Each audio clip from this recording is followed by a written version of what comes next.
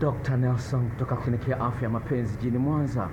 Siku hii leo nakuletea mada inayosema jishtukie mwenyewe kabla hujabadilikiwa na mpenzi wako.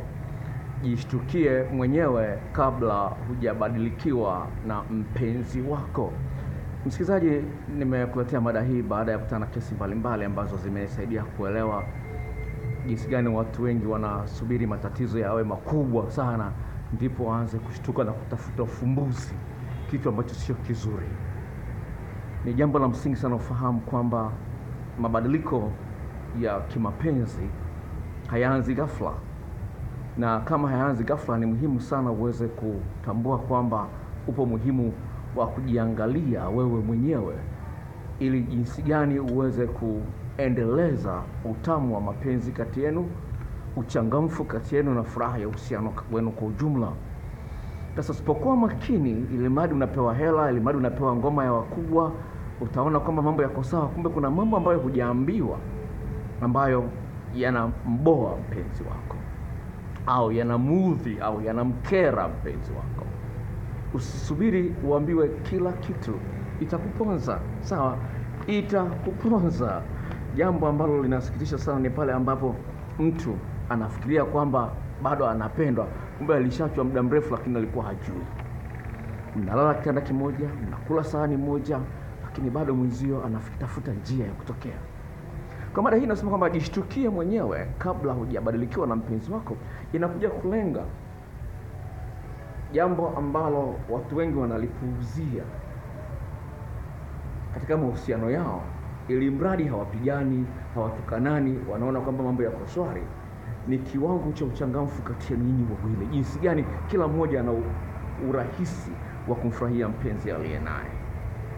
Ni eneo ambalo ni dogo sana, lakini ni eneo ambalo unapaswa uwe makini nalo iwapo unataka uhusiano wako uendelee kuwa umejaa utamu maisha yenu yote. Nilikuwa nachata dada mmoja ambaye ana cheo kikubwa kwenye kampuni ambayo anafanya. Anasema sisi walokole, yule dada anakiri, anasema sisi walokole tumekaa kimya sana. Anasema tumekaa kimya, tuna mambo yetu mpaka waume zetu japokuwa tunasali kwenye makanisa ya kilokole wanachepuka. Tunakuja kushtuka mambo yamekuwa mabaya sana. Dada amesoma, tunakuangalia kwenye profile yake ya WhatsApp ni mzuri, lakini amejishtukia yeye mwenyewe. Dada mwingine amenitumia message kwenye WhatsApp, sawa, amevaa kitenge chake vizuri kweli, anapendeza kweli kwenye kitenge. Anasema sijui kata kiuno dokta. Yaani naweza kusomea hiyo message. Ngoja niangalie simu yangu hapa. Kwa sababu ngoja kusomea hiyo message. Ngoja kutafutia hiyo message kwa sababu simu ninayo hapa. Ngoja nitafute hiyo message. Imenifurahisha kweli ndio alipojishtukia mwenyewe. Ngoja nitafute sababu picha yake. Labda kama atakubadilisha picha leo kwenye profile lakini naweza kuitambua kwa nguo aliyovaa. Ngoja ni check hapa chap chap. Uangalie dada alipojishtukia.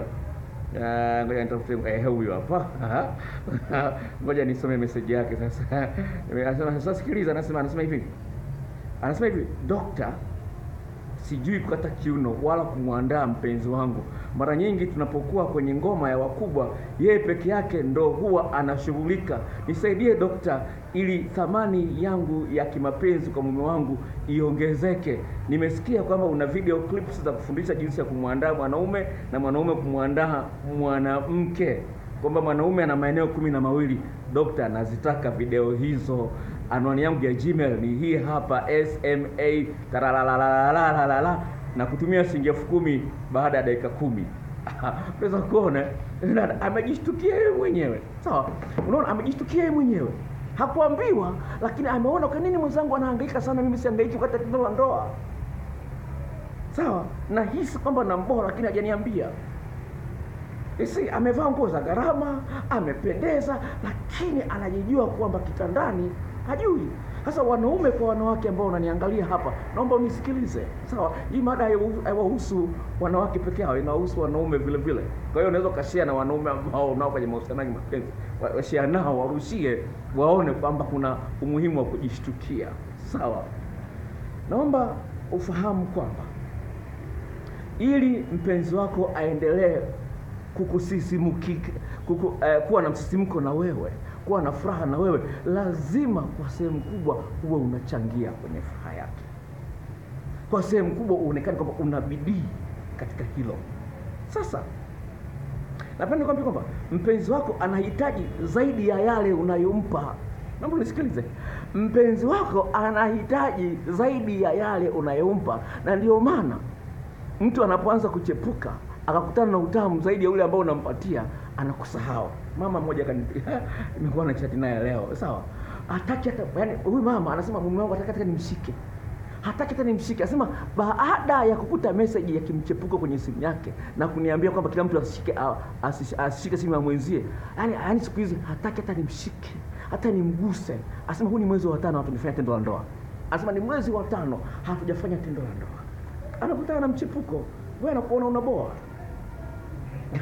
Kama anaweza kukaramikia mchepuko akapata akanyonywa vizuri akahabwa vizuri, kwa nini? Anakuona wewe mama watoto. Mama watoto. Utaendelea kuitwa mama watoto. Full stop. Sawa, asa hali kama hiyo haipendezi. Mwanaume, naomba nisikilize. Sikiliza mwanamke mmoja anazungumza statement moja ya Kiingereza hapa. Nimeinukuu hapa. Anasema hivi, anavyomfurahia mpenzi wake. Anasema hivi, anazungumzia mpenzi wake wa kiume. Anasema hivi, he kisses me all over as if to remind me how much he wants me, and I always get off.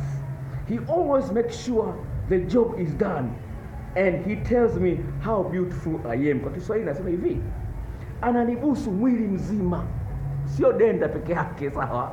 Anasema ananibusu mwili mzima kama vile anataka anikumbushe kwamba, yani nisisahau kwamba ananihitaji sana, ananitaka sana. And mara nyingi nafika kileleni, na siku zote anahakikisha kwamba kazi imefanyika na kumalizwa, yani amefikishwa kileleni. Na mara nyingi ananiambia kwamba mimi ni mzuri. Inapendeza mwanaume, sawa? Unaona? Asema anahakikisha, huyu mwanaume anahakikisha kwamba kazi ameimaliza, sio anafanya nusu nusu, anahakikisha. Lakini anaanza kumbusu mwili mzima.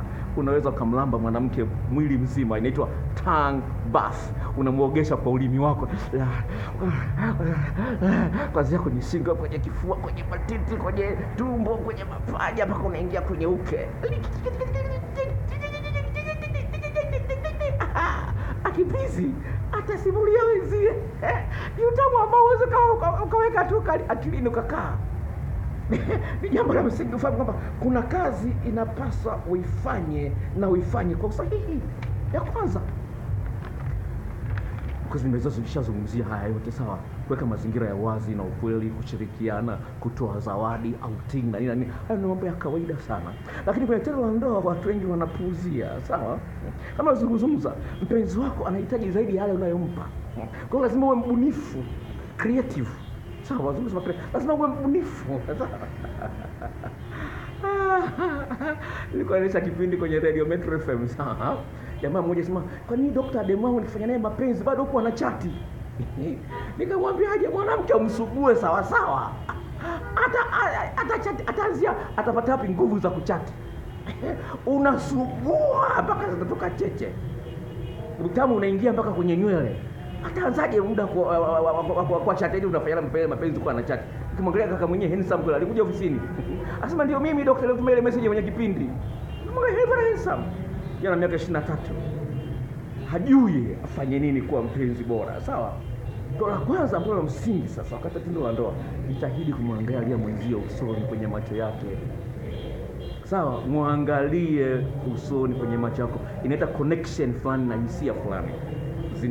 Zinatokea hapo tu. Ili ni rahisi sana kuelewa. Sawa, ni rahisi sana. Ni rahisi sana kuelewa kwa sababu gani? Mara nyingi unapokuwa unaongea na mwenzio, kuna connection fulani kwenye macho inaingia mpaka kwenye ubongo. Angalia wapenzi ambao wanaanza mahusiano kabla hawajaanza kitu ndio wanapochekana wanavyoangalia, angalia kidogo anamwangalia nini. Hiyo ndio picha. Ndio jambo la msingi sana ulizingatie, isije ikakuponza. Sawa? Sasa katika mazingira hayo yote mnapofanya tendo la ndoa, sawa? Hakikisha unatoa mlio wa aina fulani. Sawa? Baby, hivyo baby, hapo. Hiyo inampa mwenzio feedback, mrejesho kwamba you are doing right. Sawa? You are doing right. Sio muulize nakosea au sikosei. Niko sawa sawa. Ngoja msome story moja dada moja wa kizungu alipokuwa mshamba huyo mzungu. Alizungumza maneno haya akasema hivi, I am not confident in my BJ, yani blow job, yani BJ ni blow job, yani kumnyonya mwanaume uume, sawa? I am not confident in my BJ skills, so I will usually say something like this: tell me if I'm doing it right or not, and then I get nothing. Anasema hivi, ninapokuwa namnyonya mpenzi wangu uume, anasema hivi, mimi sio fundi sana katika swala la kunyonya uume. Nakwambia kuna ufundi katika kunyonya uume, sio unanyonya tu, sawa? Kuna ufundi wake. Anasema sina ufundi sana katika kunyonya uume, lakini mara nyingi namwambia mpenzi wangu, je, niko sawa au siko sawa? Lakini sipati jibu lolote lile. Usisubiri kuambiwa. Mwanamke, mwanaume unanisikiliza, usisubiri kuambiwa kwamba umekosea au hujakosea. Fahamu kitu sahihi ni kipi. Kuuliza inaboa. Ndio maana hizo video clips na hayo majarida yatakupa vitu sahihi ambavyo vimethibitishwa vina uwezo wa kumtengenezea mtu hisia na msimko, anafika kileleni mpaka anapiga kelele. Kwa hiyo hilo ni jambo la msingi. La pili, onyesha ubosi wako. Toa maelekezo sahihi. Unapoona sawa,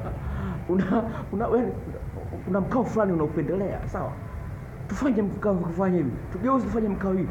Toa maelekezo. Sasa kama hujui mikao gani ni mizuri, nayo video clip ya mikao. Utamuona mwanaume na mwanamke wanafanya mikao, wanafanya mapenzi katika mikao mbali tofauti. Hiyo video clip na kutumia. Usifanye vitu vya kubahatisha. Fanya vitu vya uhakika. Uwe mnene, uwe mwembamba. Kuna video clips za wanene na za wembamba, zote michanganyiko ipo. Sawa, hilo la msingi sana. Lingine, unapokuwa unampapasa unamshikashika, usifanye kama vile umelazimishwa. Onyesha unafurahia unachokifanya kwa mpenzi wako. Awe mpenzi wako ni wa kike au mpenzi wako ni wa kiume, jitahidi kuonyesha uchangamfu, toa tabasamu. Lakini inaitwa choko kwa Kiingereza. Sawa, choko yani uchekaji fulani hivi ambao ni wa kimahaba zaidi. Sawa. Alafu sasa lingine hapo la msingi ni kwamba baada wakati wa tendo la ndoa, sawa, history moja dada mmoja alikuwa anazungumza hapa. Anasema napenda mwanaume anapokuwa ameniingilia, aingize uume wake katika engo, katika mkao ambao kama vile anajaribisha aguse tumbo langu kutoka kwa ndani ya uke wangu. Kwa hiyo lazima kuna mkao fulani ambao utasababisha uguse na sehemu ya juu ya mwanamke, yani kama vile unaingiza kwenye lakini unataka kuguse tumbo. Hasa huko kuna eneo ambalo linaitwa G-spot, ambalo ukigusa eneo hilo mwanamke anaweza kupiga, anaweza kufika kileleni mpaka maji yanaruka kama bomba lililopasuliwa. The female ejaculation. Yani mwanamke anatoa maji yanayoruka kama bomba lililopasuliwa. Inawezekana. Kwa hiyo lazima ufahamu engo fulani, lazima. Sasa hiyo mikao itakupa hizo angle points uweze kuzifanyia kazi. Na unapofika kileleni, unapokuwa umemaliza, sawa, umefikishwa kileleni, hujafika kileleni, usikae tu kama mkimya kama jongoo. Sawa, usikae mkimya kama jongoo. Ongea vitu fulani vya kimahaba. Zungumzia, ulinyanya vizuri. Uliramba uke wangu vizuri. Nilikuwa nanyanya kisima na tekenya na ile incha ya ulimi. Yaani nilikuwa nasikia utamu mpaka kwenye nywele. At least, sawa, usikae kimya kama jongoo. Haipendezi. Sawa, haipendezi kabisa. Kwa hiyo jitahidi kiasi kwa vocal, unazungumza kwa vocal. Ongea kisema mpe feedback baada ya kumaliza. Alafu hapo unampiga busu kwenye paja la uso. Piga busu kwenye paja la uso is very powerful. Sawa, paja la uso, paja la uso. Sawa, it's so good. Make it memorable. Fanya ni kitu cha kukumbukika.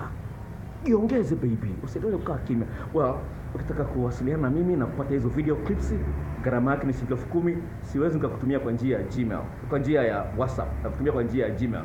Kwenye WhatsApp haiwezi kupanda. Kuna mambo tofauti kama 7. Kuna mambo mengine ambayo nimeongezea, sawa? Kama 7 yote na kutumia full dose ni kama MB 12,000. Kwenye WhatsApp nitasubiri kwa saa ngapi zipande? Sawa. So kwa hiyo ni kubwa. Kwa hiyo kama ufahamu Gmail ikoje na uko kwenye WhatsApp, nipigie simu kwa namba hii, alafu nikwambie Gmail iko wapi kwenye simu yako. Namba ya simu ni hii ifuatayo: 0754 03 99 94. 0754 03 99 94. Nitakuandikia hapo chini, na kama hujajisajili naomba ujisajili. Sawa, kuna kibox chekundu pale kimeandikwa subscribe kwa maandishi meupe. Bofya pale, utapewa maelekezo ili uweze kuangalia video nyingine ambayo inakuja, mambo ambayo yanasababisha mahusiano kuharibika. Sawa, jinsi ya kuponya. Sawa, mada inasema jinsi ya kuponya uhusiano unaoharibika, jinsi ya kuponya, mambo ya kufanya ili kuponya uhusiano unaoharibika. Hiyo ni mada ambayo inakuja.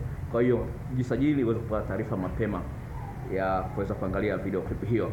Namba zangu za simu ndio hizo, 0754 03 9994. Iko kwenye WhatsApp namba hiyo, angalia hapo chini nitaiandika. Lakini vile vile kama unataka ushauri kwa njia ya simu, gharama yake ni shilingi 5000. Video clips hizo gharama yake ni shilingi 10000. Nakupa full dose, vitu kama 7 tofauti kumfanyia masaji mwanaume, jinsi ya kuchezea uume wa mwanaume, jinsi ya kufanya urafiki na uume wa mwanaume, jinsi ya kuchezea korodani kwa usahihi za mwanaume. Hayo yote yanakuja kwa gharama ya shilingi 10000 tu. Naomba wajisajili. Kama ukitaka kuangalia na mada nyingi hapo, na kama unaangalia kwa mara ya kwanza na mada nyingi kwenye channel hii, ni njia nzuri. Chukua jina ambalo linabeba channel hii. Jina ambalo linabeba channel hii inaitwa Paul Mwaipopo. Chukua jina hilo, liandike pale juu, bofya, itatokea mada zote ambazo zipo. Kwa hiyo utaangalia moja baada ya nyingine ili mapenzi yako yawe mapenzi ya kisomi, sio ya mitaani. God bless you.